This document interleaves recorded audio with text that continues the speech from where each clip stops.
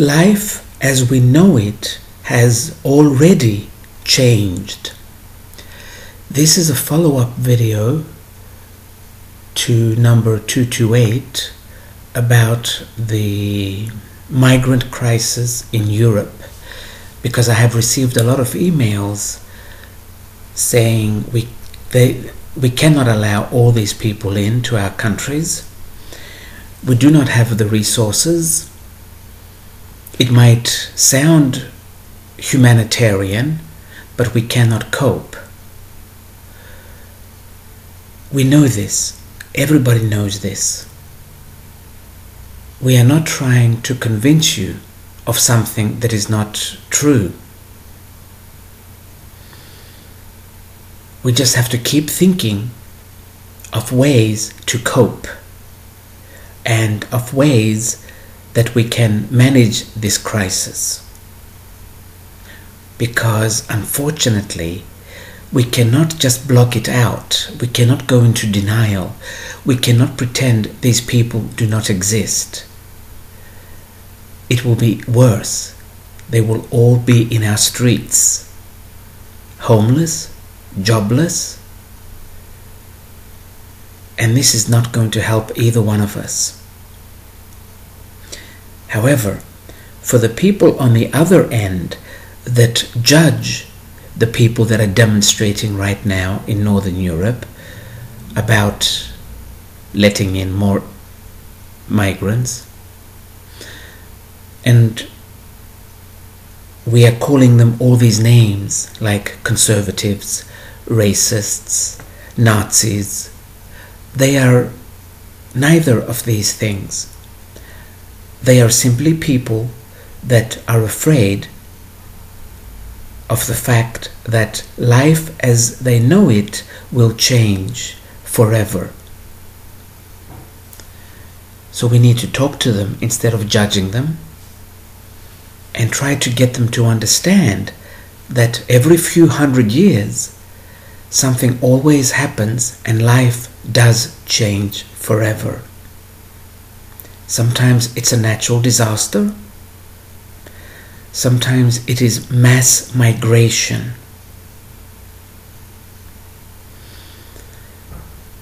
And this is what is happening now in Europe. Life as we know it is simply changing.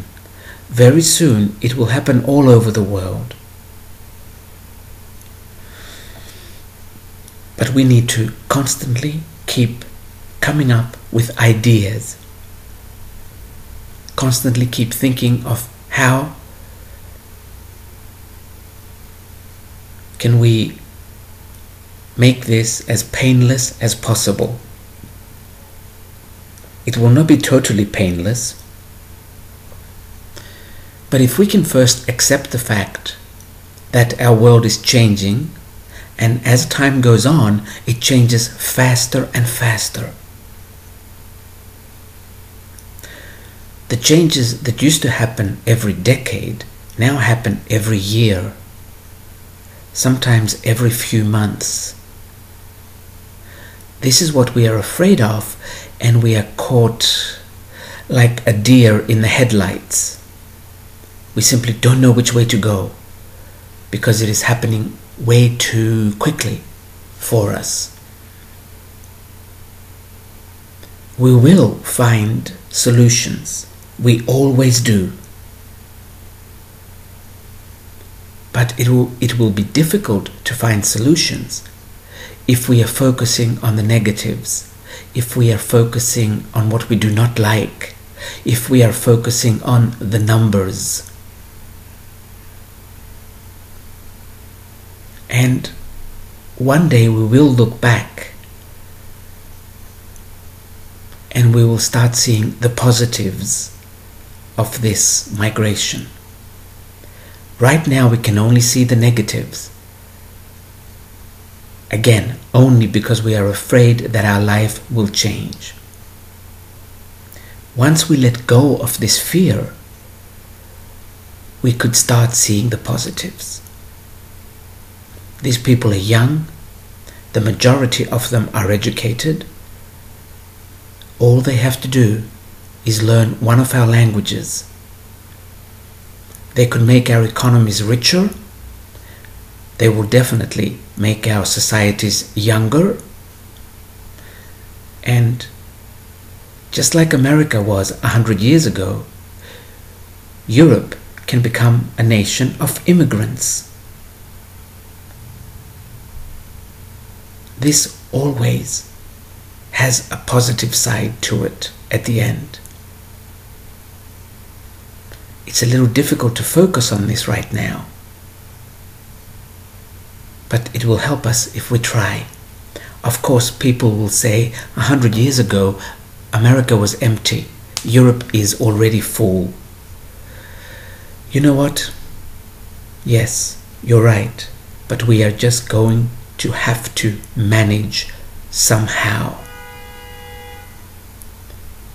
We really don't have much of a choice. We cannot send people back. These people are escaping war.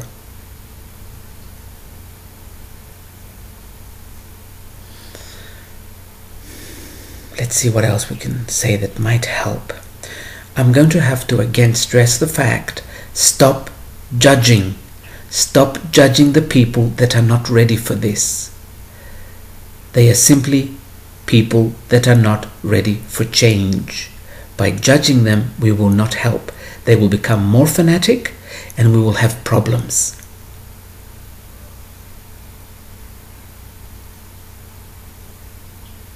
Let's see what else.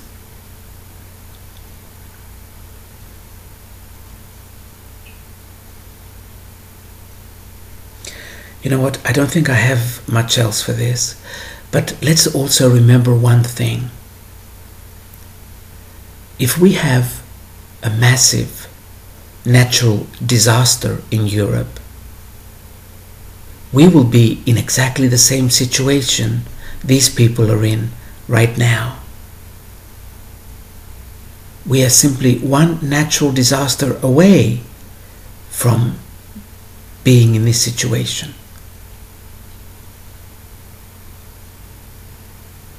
And then someone else will help us.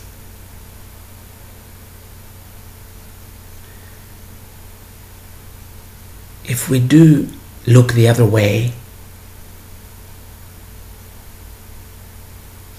we will regret it later. Because these people are already here. They're not coming.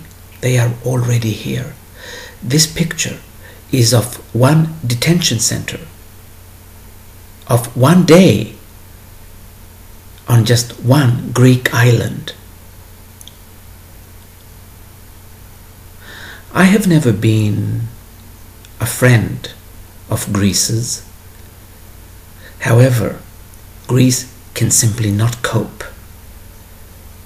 Not because of its own economic problems.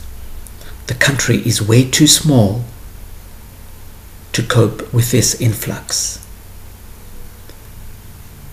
Other European countries will need to assist. A lot of Greeks are being blamed for not doing much. But we need to remember, they have been overwhelmed. Nobody can cope with something this big.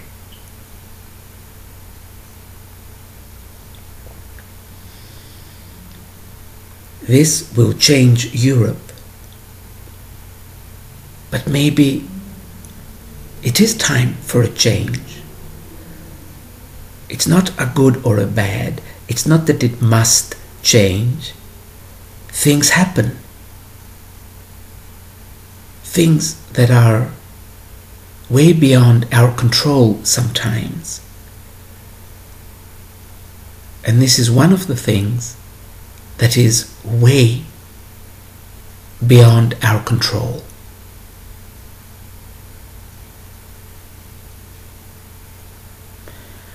Personally, I think if we just keep focusing on solutions and on problem solving, we will get by. Europe and the Europeans have survived many things like this.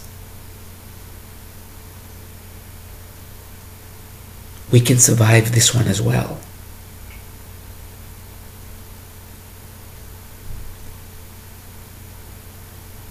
We will simply take it one day at a time, and we will ask ourselves, 10 years from now, when I look back, what is it I do not want to have regrets for?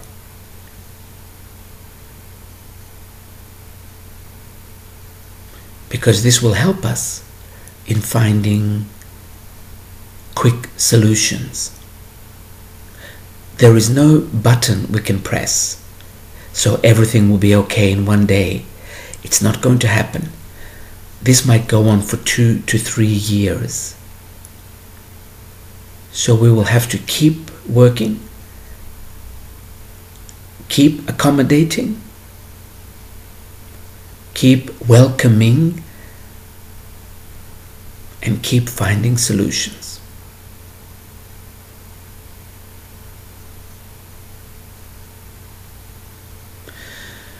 I will give you my personal take, but this is just my personal take. These people are human capital.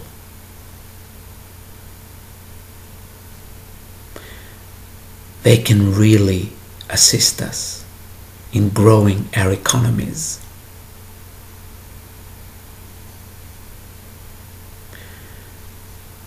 We simply have to let go of some of our rules and regulations. They are just pieces of paper. They served us well when we were trying to become an organized society. But now, most of these rules are not even worth the paper they are written on.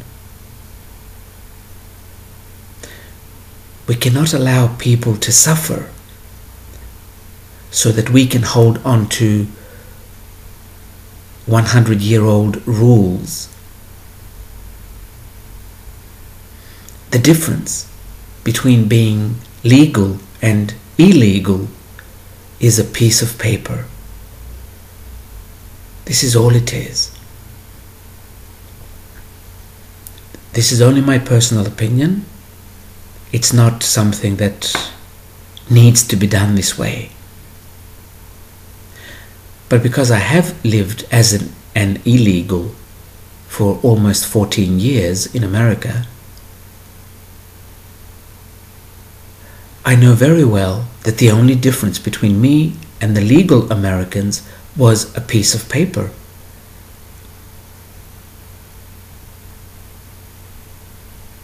That's all.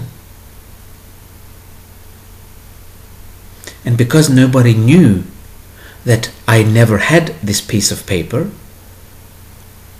I was treated always as an American.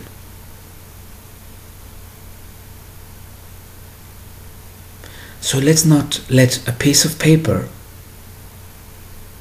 cause more problems. If we reject these people, they will get desperate. When humans get desperate, we do things that are not so pretty, because we have been programmed to survive at all costs. So this is what we do. So we need to do something so that these people will not reach desperation, because then we will all pay for it.